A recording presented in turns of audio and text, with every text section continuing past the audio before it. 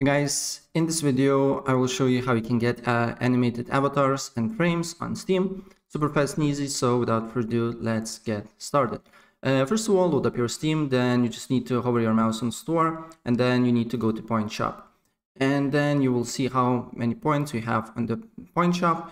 If you want to get points, you need to buy games, and for every purchase you will get points. And also I believe if you buy in-game stuff like packs in CS2 or Apex or something like that, you should get points as well.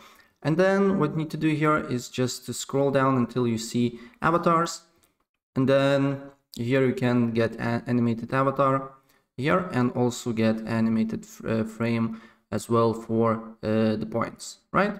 And just select the frame here or avatar, purchase the avatar, and then it will pop up equip, and you can just equip that.